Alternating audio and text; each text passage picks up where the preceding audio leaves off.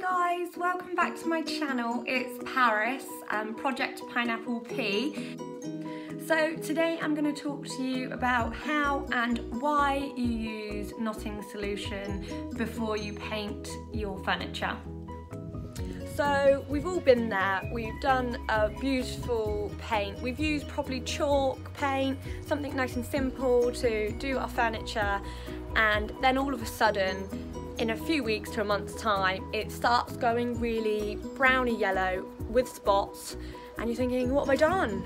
What have I done wrong? And then you realise you've got to redo it because it's actually ruining your furniture. So, knotting solution. It doesn't need to be this make. I always try and use a clear knotting solution. I know you can get darker ones and things like that, but it's definitely just going to be the easiest to buy a clear one. So if you use an old paintbrush with this, it's definitely going to be recommended. You don't want to use any nice paint brushes purely because it's a spirit and it's really hard to get off. I know you can buy things that you can soak it in and it will come off and things, but I just use an old brush. If it's not being used anymore, which I have loads of, I'll just use it.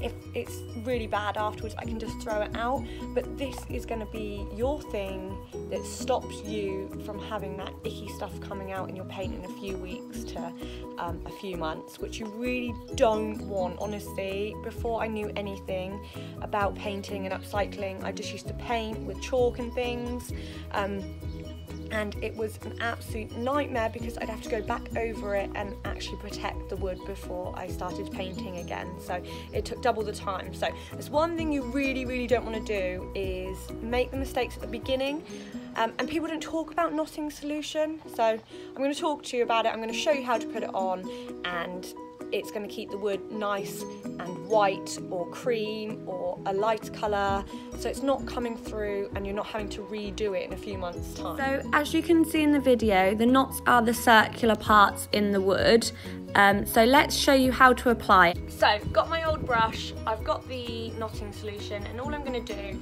is put it on the knots. Sometimes if I think that there's too many knots and things like that, I will literally make sure that I put it all over. It depends how many knots there are and if I feel like it's going to mark it. Nice and thin. Afterwards you're going to sand it down slightly, and then I'll reapply it just one more time once it's nice and sanded, just to make sure.